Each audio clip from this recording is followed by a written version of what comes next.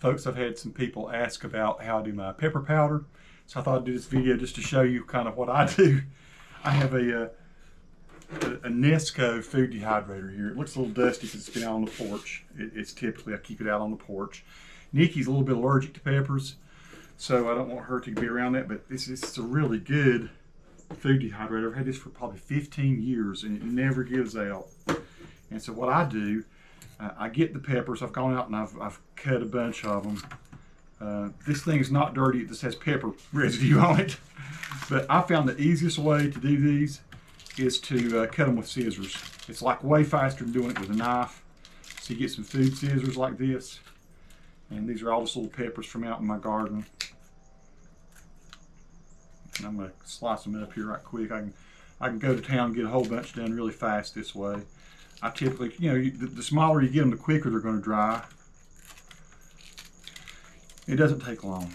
So I'm going to kind of slice up, some, there's a habanero there.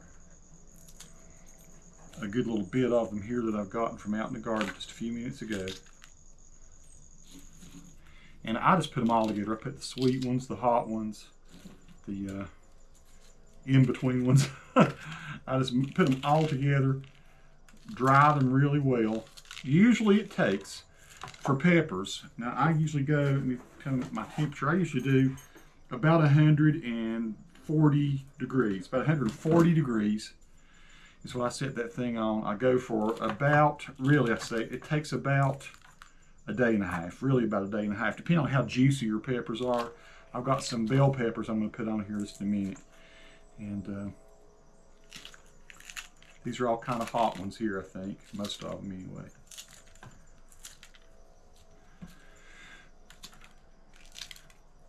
And what I do, I let them get really good and dry. I don't want any moisture at all in them because I'm going to put them in a little Krups coffee grinder after they're dry and grind them up real fine and make this powder out of them.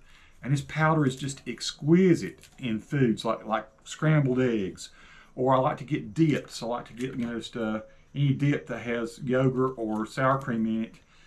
And if I want to spice it up, really power it up with some, there's a lot of vitamins and stuff in peppers. And they're very low calorie. But they're just packed with flavor. They're just the ultimate flavor to me is pepper flavor. And so I love to really hit these things hard. hit my food hard with peppers. Anything that goes good, pizzas, soups in particular, almost any kind of soup, you put this stuff in it and man, does it bring it to life. A lot of times on other vegetables, I'll put, like say we have some broccoli or some peas or beans and stuff, I put a little bit of pepper powder on them too. So basically, just getting these little cayenne pepper, you just barely slice them. Some of them almost dry themselves. But the more I can get air to them, like ones like that right there, they'll dry way faster if you slice them up a little bit. So I grind these things up, make sure they're good and dry. Then I put them into a big plastic container, the pepper, after I've ground them up. It's looking pretty good right there. You can stack them a little bit on top of each other, it don't matter. The air will get through to them.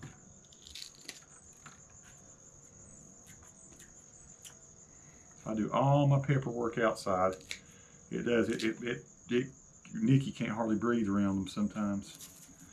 I try to be real sympathetic to that situation. So what you got multi-levels of this. Here's, like I say, don't think these things are dirty. They just have dried peppers. The pepper sticks sometimes. I do wash these about once. I use these over and over and over again. I have some big bell peppers. Some of these have some bad spots in them, so I'm going to cut these out if it's a place that's bad. Typically, to do a bell pepper, I just go right through the middle like that.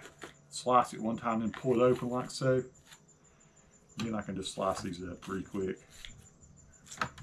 They're big fleshy peppers. Man, that's good stuff right there. And these things, you can put literally 1,000 peppers into a one container when you've dried all the water out of them. what I do, there's a local, there's a store I go to, a farmer store, and when they get toward the end, the peppers start getting a little bit soft, they'll sell you a whole box for $5 of bell peppers, a big old box. This box over here beside me that I bought for $5, and I must have had 50 peppers in there for $5.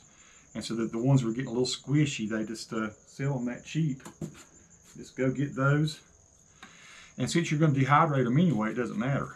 I mean, it would matter if you're going to eat them, you know, in a fajita or something. They'd be maybe a little crisper or something. It does not bother me that they're like this. Just slice those babies up good.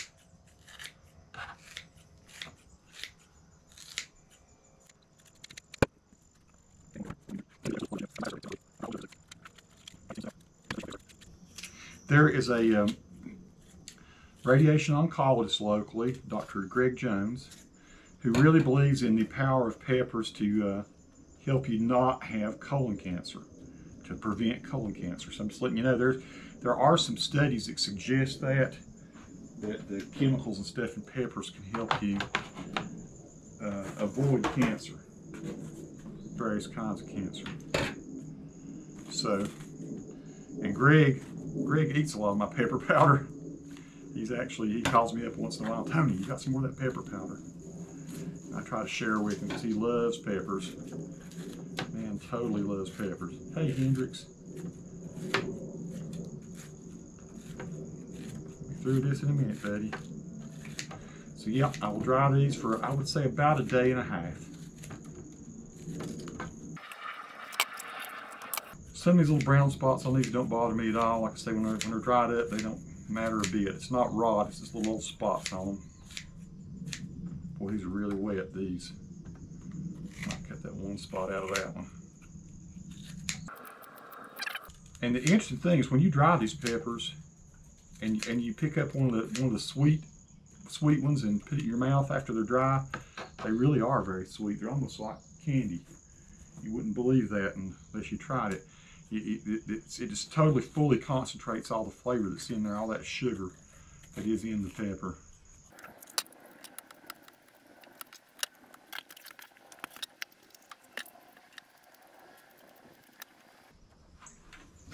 I think I have like 10 or 12 racks that I use for these.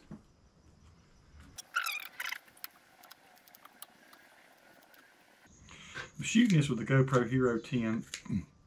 It's kind of low light right now. It's evening. The sun's getting ready to go down. So this is also sort of a test of low light for the GoPro Hero 10.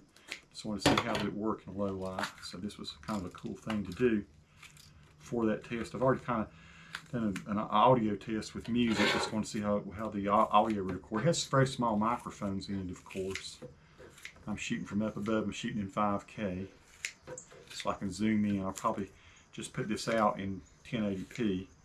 I'll be able to reframe my shots because I shot it in 5K.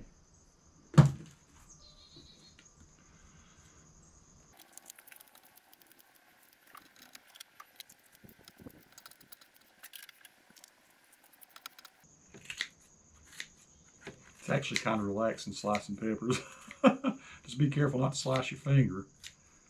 You don't get in a hurry. You can snip the tip of your finger with these scissors. They're very sharp.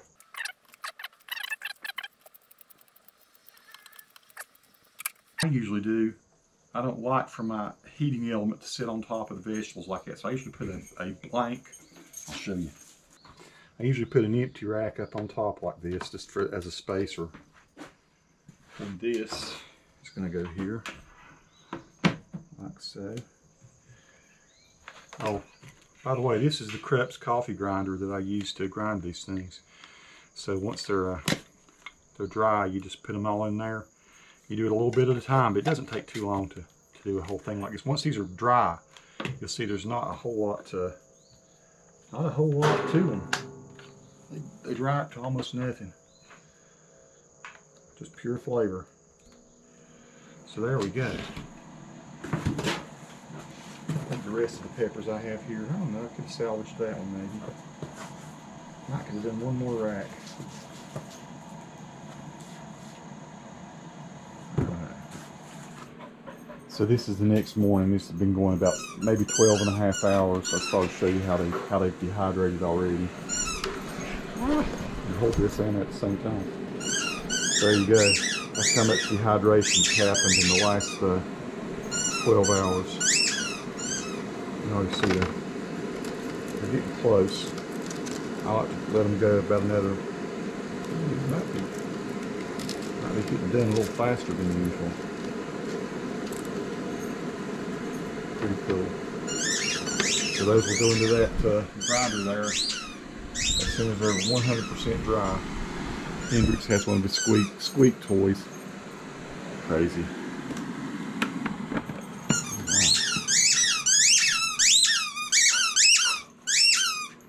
That is so obnoxious.